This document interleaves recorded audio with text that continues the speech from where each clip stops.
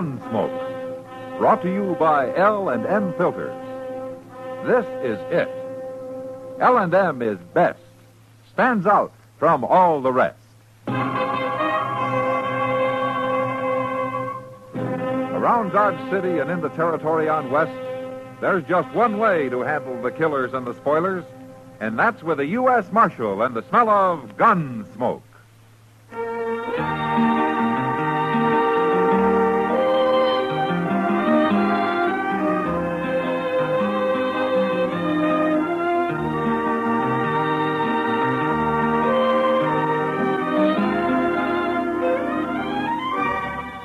Gunsmoke, starring William Conrad.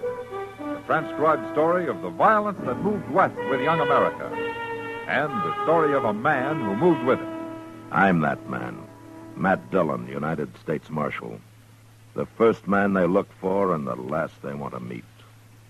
It's a chancy job, and it makes a man watchful. And a little lonely.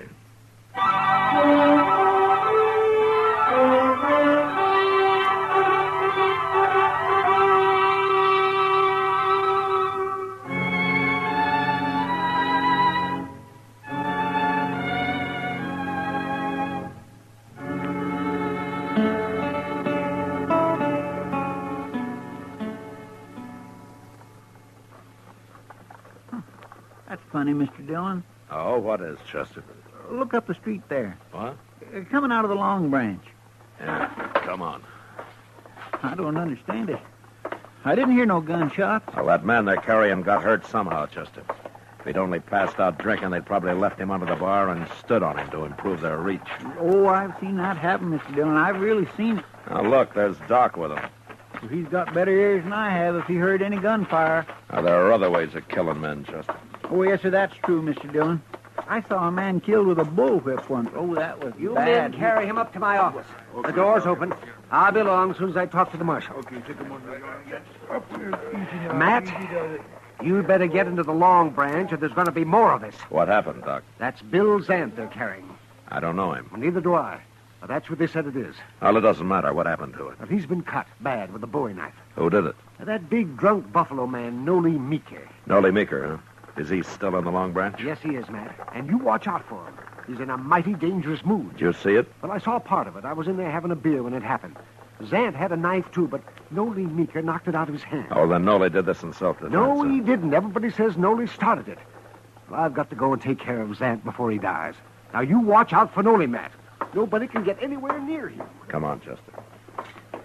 I saw Noli Meeker drunk once, Mr. Dillon. He sure does get mean.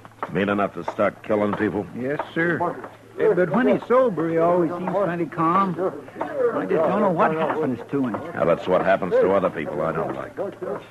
Being drunk's no excuse for murder. No, sir, it sure ain't. See what he's going to do now. Yeah, sure, here's now. Oh, look at him. He's got the whole bar to himself, Mr. Dillon, and oh, that bloody knife in his hand. How you going to take him? You stay here.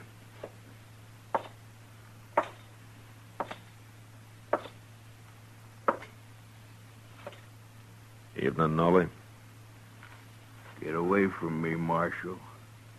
Why don't you drop the knife, Noli? You're in enough trouble now. I killed Zant, didn't I? I'll kill you next. Zant isn't dead yet, Noli. Then I'm going to have to keep you in jail till we find out if he's going to live. I ain't going to jail. Not if I have to cut me a path all the way out of Dodge. If Zant dies, you murdered him. You're not leaving Dodge. Now, you can't be so drunk you don't understand that. Come on, Marshal, let's fight. What, my 6-gun against your bowie knife? You wouldn't have a chance, Noli. Now, why don't you calm down before you get hurt? You go get yourself a knife. No, I'm not going to go get myself a knife. Okay, we'll fight this way. Forget about fighting, Noli. I can cut good with this knife, Marshal. I can throw it, too. Stop it, Noli. Didn't know that, did you? Watch. Hell, you don't throw too good when you're drunk. Noli?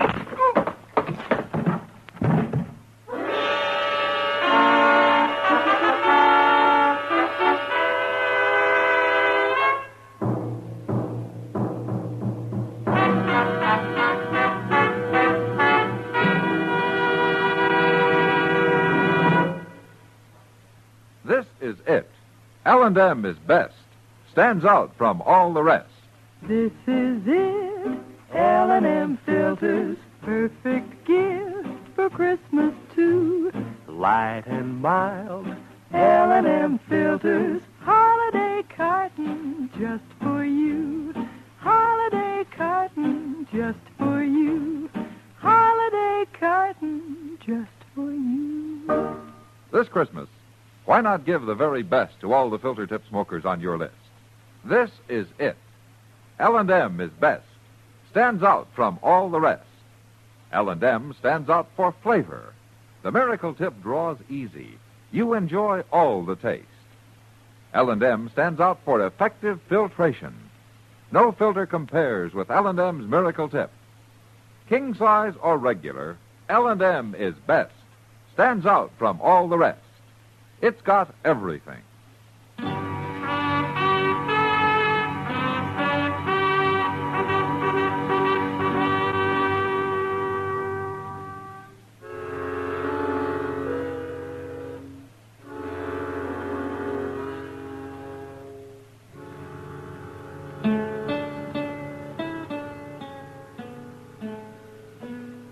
Feel pretty good today, do you, Nolly? Leave me alone, huh? I got a head like I've been sleeping under a buffalo. Yeah. Well, you don't deserve it, but I brought you some coffee. I put it right there. I'd do better on a pint of Triple X. You sure learn hard, Nolly. Go away. Go away. Let me sleep, Chester. Last time I scalded my thumb brain in coffee. Ain't great. Well, how's our prisoner this morning, Chester? Well, I don't think it's the liquor so much as the way you hit him, Mr. Dillon.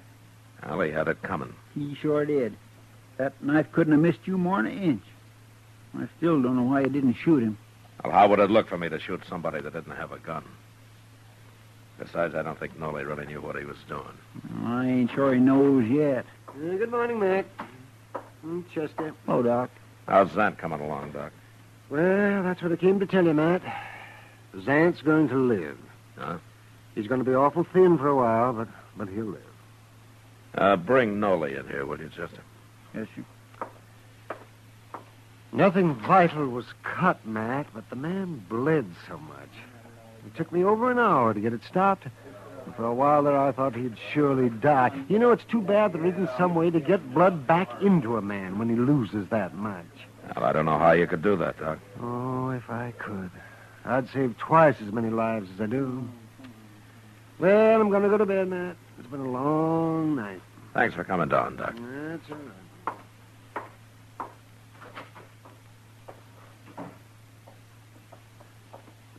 Quit complaining about sleeping, Nolly. You just escaped years and years of it, whole centuries. I'll take that on any time, Chester. What'd you want, Marshal? You sober enough now to tell me why you took your knife to Zant last night, Nolly? Personal matter? Well, maybe you better tell me whether it's personal or not. I'm not going to turn you loose to go stab him again. Turn me loose? You didn't kill Zant. He's going to live. Now, what were you fighting about? A woman? Is that all? You got something against women, Marshal? That's not what I meant. I've known you for a long time, Nolan. You never seemed like the kind of a man who'd try to kill somebody over a woman. When I'm drunk, I get mean, Marshal. I'll fight over anything. Even a woman, huh? Now you're fogging me up again, Marshal. Okay. Where did you know Zant? We've both been working for Ezra Marcy. Collecting buffalo bones? We gather 'em up off the prairie and bring 'em back to Dodge and sell 'em to Marcy. And he ships 'em back east on the railroad. It's beyond me how they can make fertilizer in China and stuff out of them little buffalo bones. Nolly, you and Zant work together, is that it? No.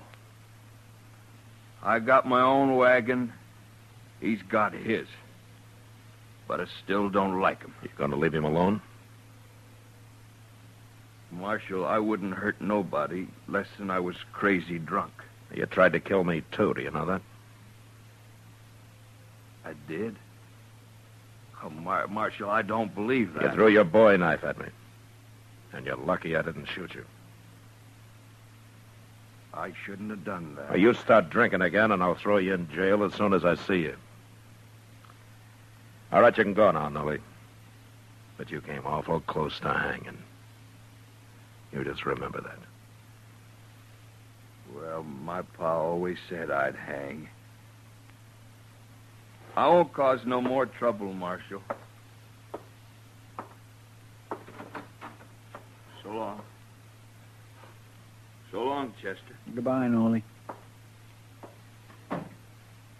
Mr. Dillon, you believe that about them fighting over a woman? Now, there might be more to it than that, Chester. Why don't you ask Zan about it? Well, if Nolly's lying, Zant will lie, too.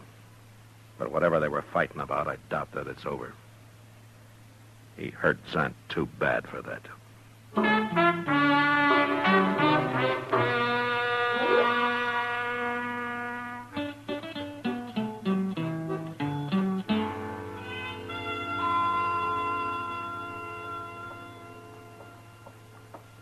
Morning, Matt. Well, hello, Kitty.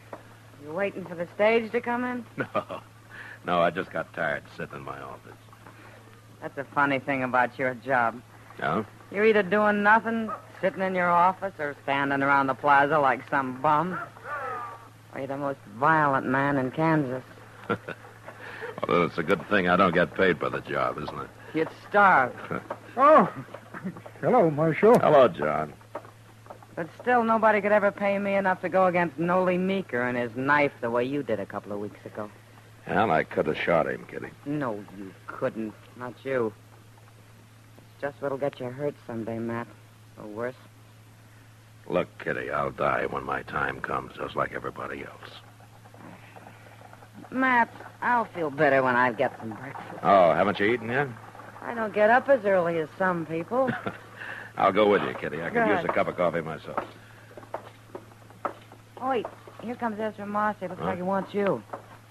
Morning, Miss Kitty. Marshal. Oh, Marcy. Marcy. I got a job for you, Marshal. Oh?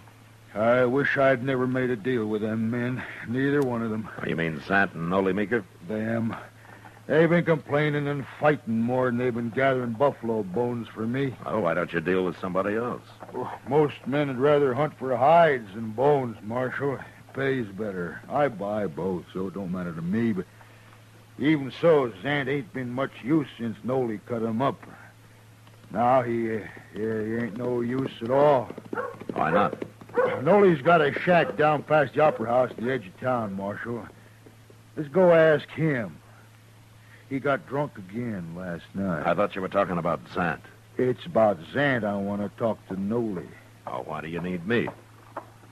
Noli killed him, Marshal. What? Zant was due in with a wagon load of bones this morning, and he was late. So I rode up the river to look for him. And I found him, sitting on his wagon with a hole through him like a Sharp's 50 would make. You think Noli did it? Well, Noli tried to kill him before, didn't he? And he come in with a load of bones yesterday, and I paid him off, and he went and got drunk. Of course Noli killed him. Does Noli have a Sharp's 50? He used to be a hide hunter until he got tired of it. And it was a Sharps that killed Santa. Anybody can tell that. Yeah, I guess they could. That Noli Meeker's a murderer, Marshal. You go arrest him. Did you leave Sant at the river, Marcy? I ain't gonna bury him. Come along and show me where he is. All right, I'll send somebody out to bury him, but let's go find Noli. I don't want no murderer to get away. I'll talk to Noli later. No, we'll get him first. We're going to the river, Marcy. Now.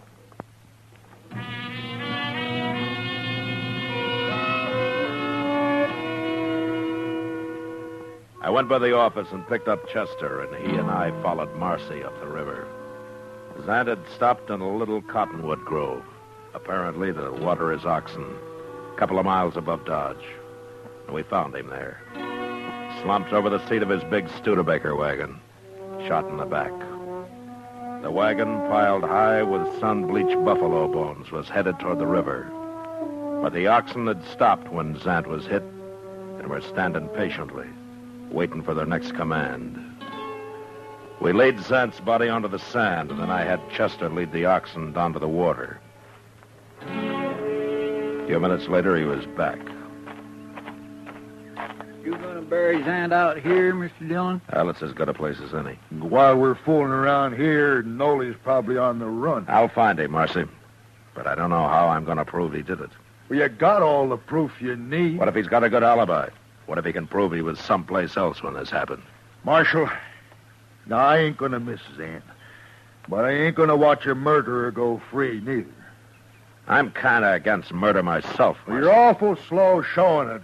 Wasting time coming out here and now all this talk about proof and such. I'm telling you, Marshal, if you don't see Nolly Meeker hung for this, I will. Lynch talks something I won't stand for, Marcy.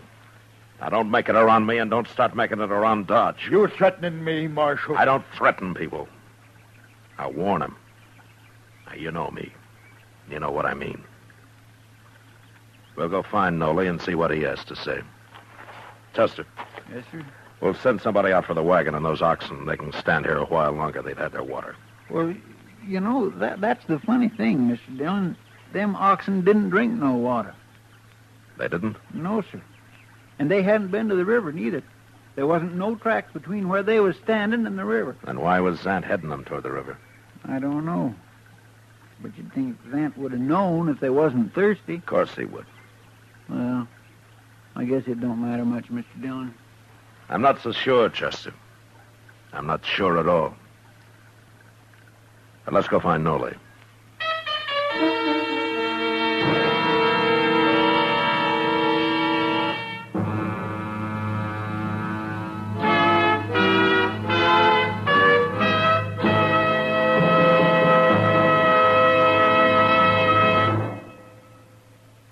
Filter tip smokers, this is it. L&M is best. Stands out from all the rest. Yes, L&M is best. Stands out from all the rest. L&M stands out for flavor. The miracle tip draws easy. Lets you enjoy all the taste. L&M stands out for effective filtration. No filter compares with L&M's miracle tip for quality or effectiveness. L&M stands out for highest quality tobaccos. Low nicotine tobaccos. L&M tobaccos. Light and mild. L&M's got everything. King size or regular. It's America's best filter tip cigarette. Yes, L&M stands out from all the rest.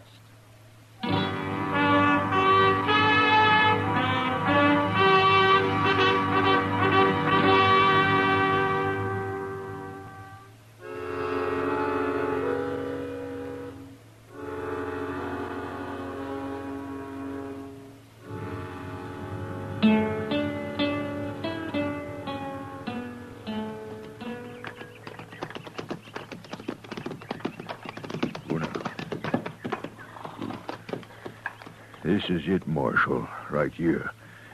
I just hope Nolly ain't awake and watching us out of one of them cracks. You can ride back if you like, Marcy. No, I want to be here when you talk to him. Okay.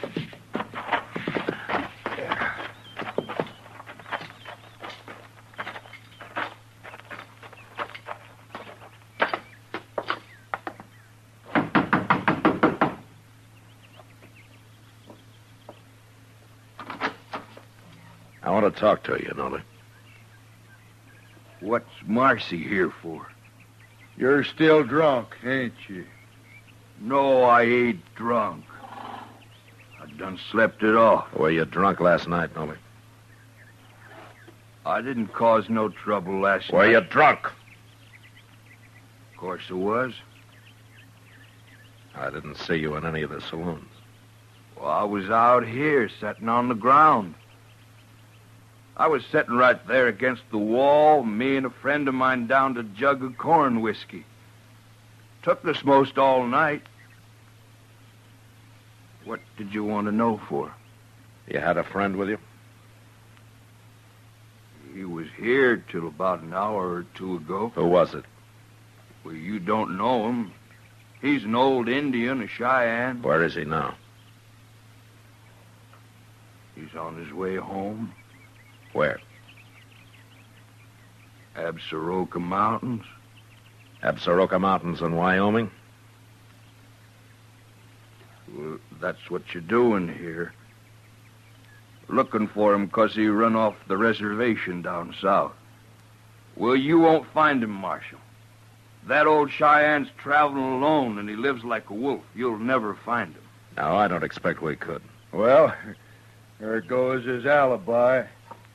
Alibi? What are you talking about? About Zant's murder. Zant's murder? You'll hang for it now. Wait a Nolly. minute, Marcy.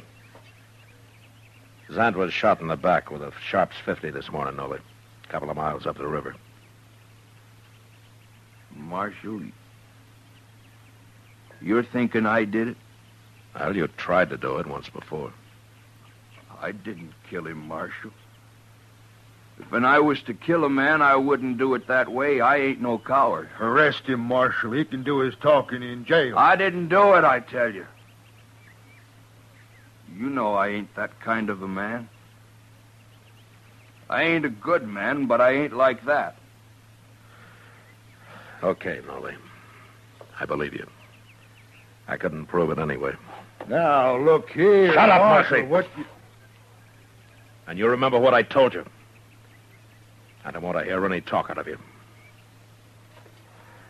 Come on, Chester. There's something I want to do in town.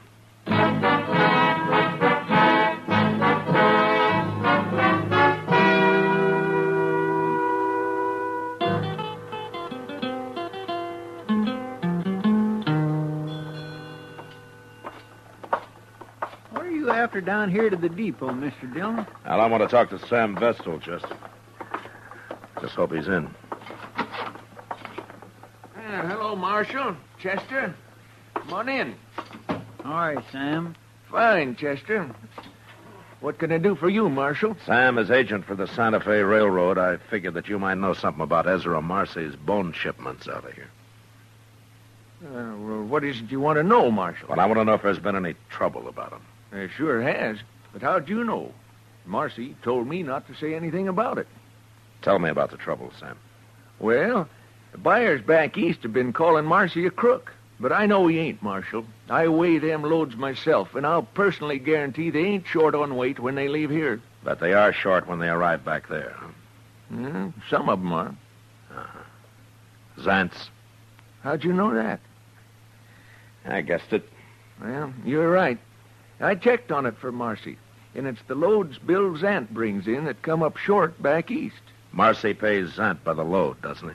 Sure, but it made Marcy terrible mad being called a crook like that when he ain't one. If you ask me, maybe it's them fellas back east. They're the crooks. All Marcy wants is to be paid for the weight of the bones he ships out of here. They come up short back there. Ain't his fault. Uh-huh. Well, thanks, Sam. I'll go talk to Marcy about it. I think maybe I can straighten this whole business out now.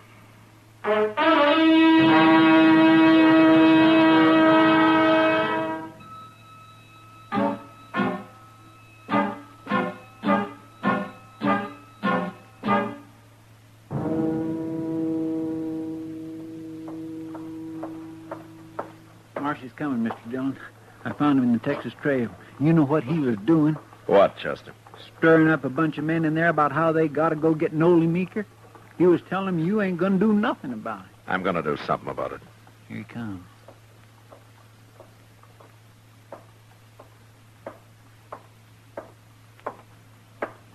It's no use, Marshal. You can't stop me now. I already got 10 men in there on my side. Well, that's 11-1 against Nolly, isn't it? We shouldn't have much trouble taking him. Except for one thing. You ain't gonna stop us. I'm stopping you right now. All I gotta do is yell. And they'll be out here, Marshal. Marcy, I had a talk with Sam Vestal down at the depot. What? The bones Zant's been hauling in. They've been losing weight on their way back east. All right. So I told you. That's my trouble, Marshal. I'll handle it. You've already handled it. What are you talking about? You're scared to death, aren't you? I don't know what you're saying. Those oxen weren't thirsty at the river. Zant wasn't headed for water because of them. It was to soak those sun-dried buffalo bones. You figured it out, too, didn't you? Waterlogged, they weigh in heavy here, but by the time they're weighed again back east, they're dried out. Zant was a crook. Yeah, sure he was. But you shouldn't have murdered him, Marcy. Me? Murder him? I'm arresting you for it. Oh, no. No, you ain't. I'm going to take your gun, Marcy. No.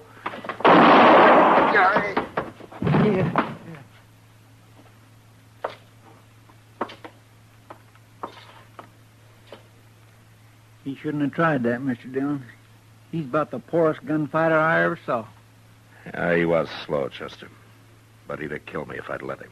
Why'd you try it? I don't know how you could have proved he murdered Zant anyway. I couldn't. But Marcy was feeling so guilty and so scared he didn't stop to think. If he had, he might have bluffed the whole thing out and gone free. No, it was his own guilt that did him in, Chester.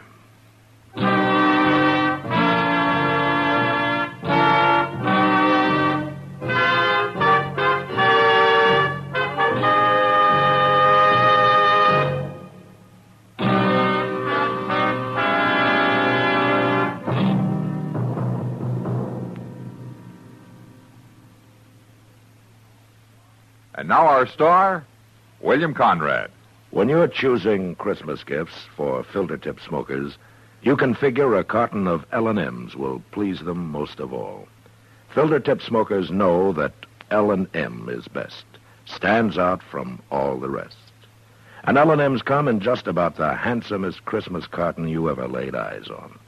Give king size or regular L&M's, and you're giving America's best filter cigarette.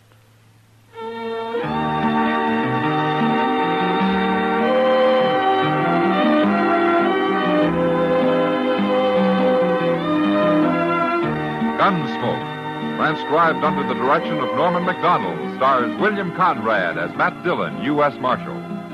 Tonight's story was specially written for Gunsmoke by John Meston, with music composed and conducted by Rex Corey. Sound patterns by Bill James and Ray Kemper. Featured in the cast were John Daner, Herb Ellis, and Frank Cady. Marley Bear is Chester, Howard McNear is Doc, and Georgia Ellis is Kitty. Join us again next week as Matt Dillon, U.S. Marshal, fights to bring law and order out of the wild violence of the West in Gunsmoke.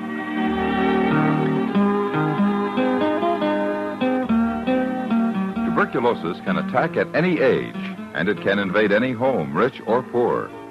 But Christmas seals fight tuberculosis. Help protect you, your family, and all of us from our country's #1 infectious killer. This year, use Christmas seals on your cards and packages.